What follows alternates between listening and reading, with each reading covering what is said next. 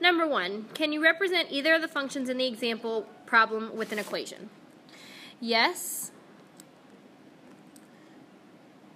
you can represent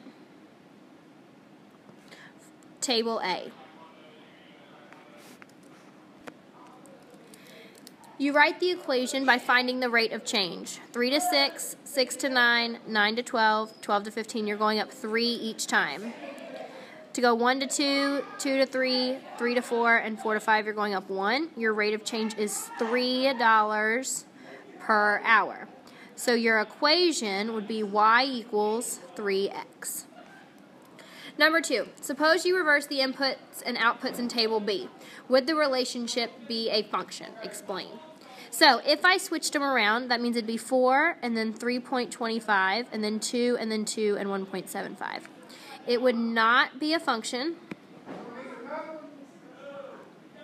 because 2 would be used twice.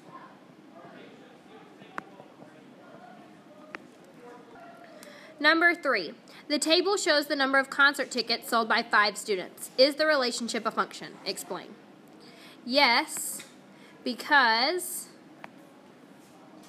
none of the input values repeat.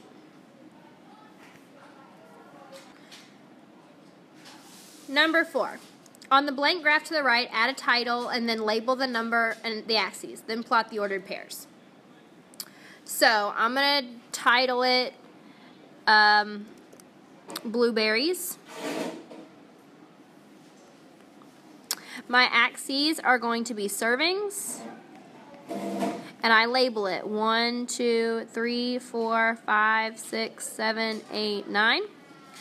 And then the other side is going to be calories. And I'm going to count that by 7. 7, 14, 21, 28, 35, 42, 49, 56. Then I plot the points. 1 and 21, 2 and 42, 3 and 63, that's going to go off the graph. That's okay. 4 and 84, again off the graph, that's okay. 5 and 105 off the graph, that's okay. When you connect the dots, you have a graph.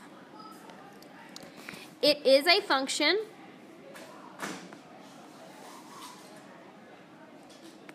because none of the input values repeat. Number 6, substitute values into the equation y equals x minus 3 to complete the table. Then state whether the equation represents a function. Explain your reasoning. So I'm going to plug in each of my numbers. Negative 2 minus 3 is negative 5. Negative 1 minus 3 is negative 4. 0 minus 3 is negative 3. 1 minus 3 is negative 2. And 2 minus 3 is negative 1. It is a function because the input values are only used once. Number 7, complete the table to show a relationship that is a function that you haven't used yet.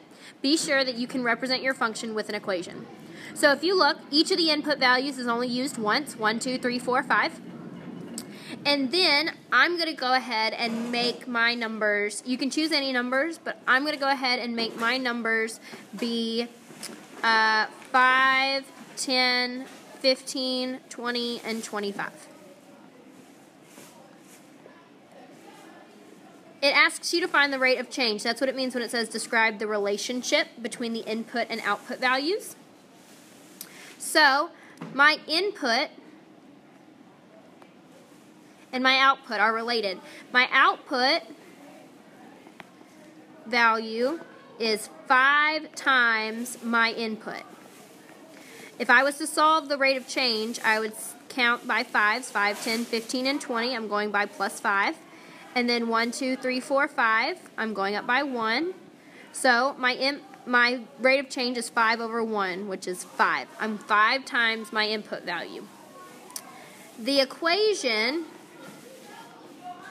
would be y equals 5x.